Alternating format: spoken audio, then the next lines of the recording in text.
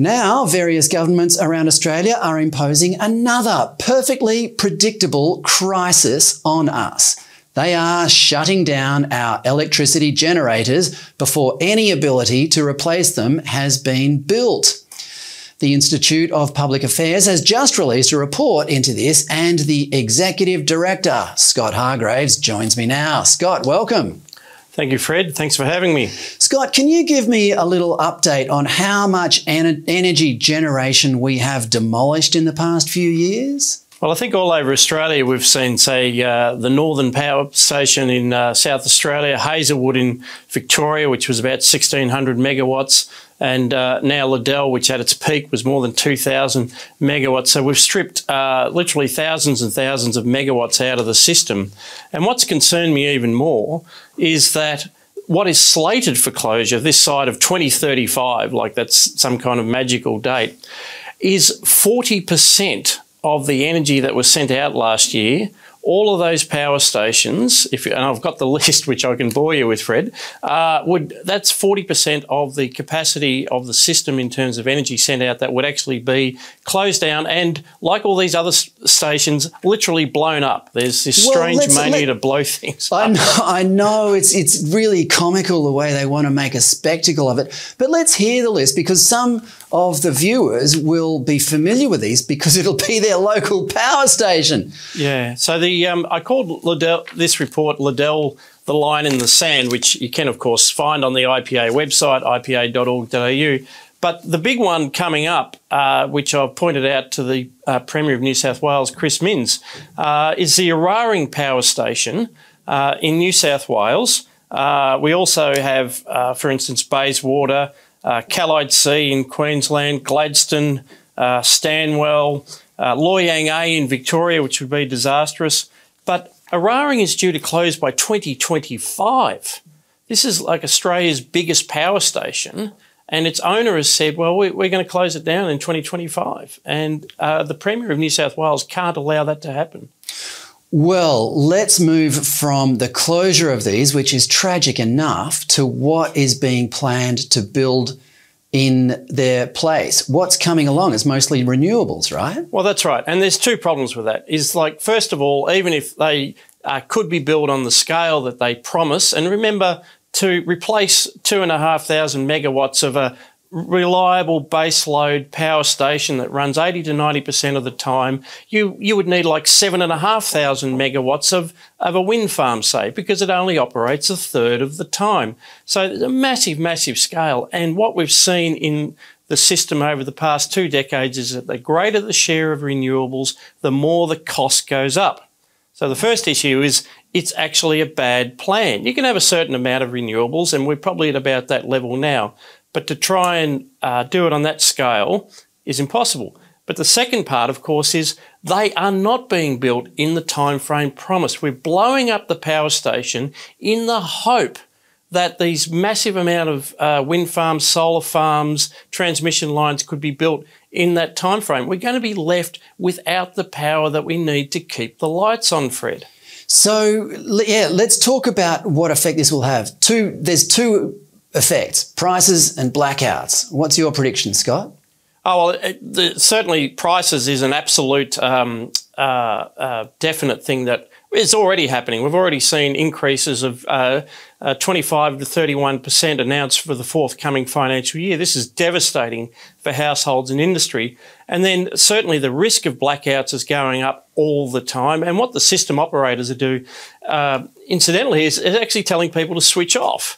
So the only way they can keep the lights on is to shut down industries, to tell factories to stop producing stuff, to tell workers to stop coming to work. So we've got an increased risk of blackouts, which they're going to manage in ways that are actually devastating for the economy. Well, here's another warning. This is from Queensland LNP Senator Matt Canavan on this show way back in November, talking about the deadly consequences of energy poverty in Europe, which the Queensland government at the time was using as a prototype for its own policies. Let's have a listen.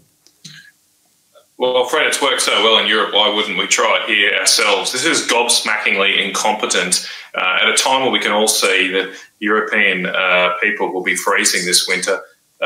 some people will die because of the energy incompetence we've seen right across Europe. They've shut down their coal-fired power stations. Some countries like Germany, as you said, have also decommissioned their nuclear power plants. They've become reliant on weather-dependent renewable energy, exactly what Anastasia Palaszczuk wants to do, and people are dying because of it. As I say, it's gobsmackingly incompetent because we can see all that. Maybe you could give the German Greens Party a leave pass because they were the first to try it and didn't see any other real-world examples. Well, there's no such excuse for the Queensland Labor Party because the experiment with renewable energy has been tried and has failed and failed spectacularly.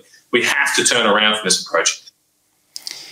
So we've seen the writing on the wall in Europe. You and I have just discussed the consequences as far as price of energy and blackouts go. But there's another measure, isn't there, Scott? It's the quality of life and the fact that people might very soon freeze to death in the dark in Australia. Isn't it terrible, Fred, that we're reaching the situation where ordinary Australians are faced with the decision whether it's heat or eat?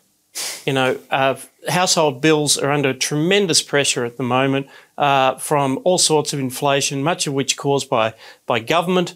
If you've got a mortgage, of course, you know, you're in dreadful strife with inflationary government pushing up interest rates and faced with that decision to heat or eat. And that is not where Australia should be. There's no reason why in a resource-rich country like we are that consumers should face that choice. Well, let's talk about one of those resources, nuclear, which is obviously a viable alternative. We saw the Federal Energy Minister, Fred Pawle, warning us that small modular nuclear power plants cost $5 billion to build.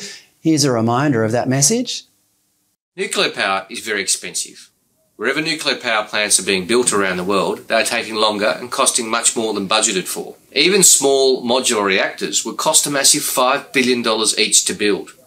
And proponents say we need as many as 80 small reactors spread across the country. That's a whopping $400 billion in cost. What Bowen wasn't saying is that these modular reactors produce about 1.5 gigawatts of energy 24 hours a day, 365 days a year, for more than 60 years. Now, Scott, do you think it was irresponsible for the Energy Minister to say that this is a bad thing? I think it was very irresponsible. And I think it's a bit rich also for anyone who's just locked into this dream that somehow wind and solar can deliver low emissions energy, which may or may not actually be true. But the links that they're willing to go to and to then turn around and say it's going to cost too much is a bit rich. We've already seen, you know, when they're throwing around figures of like $300 billion to finance this supposed energy transition towards renewable. And then Fred Pawle turns around and says, oh my goodness, it's going to cost $5 billion for a power station, which, as you say, it's technology that we know about. It's technology that we know could be delivered. And when you switch it on, it can operate for a very long time at a very high capacity factor. And it doesn't matter if the sun goes behind a cloud, and it doesn't matter if the wind stops blowing. That's why he was forced, no doubt, to take that video down. It was a terrible video which did a disservice to everybody. Well, baked into that $300 billion that you referred to are the subsidies for renewables. One of the interesting things about the nuclear industry is that they're not asking for subsidies. Here's James Voss, the Managing Director of Ultra Safe Nuclear Australia, at a Senate hearing last month. Listen to this. We believe that the owners of these reactors should be fully responsible for all costs of operation, including decommissioning, site restoration, and waste disposal. We believe that the people of Australia should not be subsidizing any part of such development, particularly since all of these developments are now off the shelf. There is no development, for the most part, that is needed. Scott, how can an Australian Energy Minister ignore something like that? Exactly. And of course, what's happening is there's now calls for even more subsidies for renewables, and nuclear power stations and indeed baseload coal-fired power stations could continue to operate reliably and with a secure financial base if it wasn't for the fact that subsidised renewables were coming in, cutting their lunch. Sometimes the price is zero, but then the wind stops blowing and it peaks again. So you haven't got a stable financial base for these things. So end all of the subsidies, and baseload energy like coal-fired or nuclear just takes care of itself. That's what we have to do. End all of those subsidies for renewables. And then Australians won't be freezing in the dark, which is where we're heading. Now, before we go, Scott, you've got a piece coming up in The Spectator this week. It's a unique angle on the voice debate. It's the implications for the separations of power. Can you elaborate on that? Yeah, I'll just do it briefly, Fred. Great magazine, of course, The Spectator. Big shout out to Rowan Dean. We love it, yep. And it was prompted really by, you may recall, Justice Harrison of the New South Wales Supreme Court wrote an impassioned email, a very improper email to a federal coalition MP denouncing a speech that he'd made in Parliament about the Voice for being racist. Now, this is a breach of the separation of powers. And once you start talking about the separation of powers, you come to the issue that the voice to Parliament is itself something that would destroy that principle in our Constitution. It will be a whole new chapter in the Constitution. There's only 8 chapters in the Constitution, and this referendum, if it was successful, would insert a new one, Chapter 9, solely concerned with the voice to Parliament. Where would it sit within those separated powers in our Constitution? Well, that's exactly the question, Fred. Justice Isaacs, who was Chief Justice, later Governor-General, made it very clear. He said, look, Chapter 1, Chapter 2, Chapter 3 spells out the Parliament, the judiciary and the executive. There's your separation of powers right there. All other institutions must conform to one or the other. So we've had that as settled doctrine since 1915, at least in Australia. It's a 300-year-old doctrine. And along comes the voice to Parliament, which doesn't sit within any of those, which has its own powers.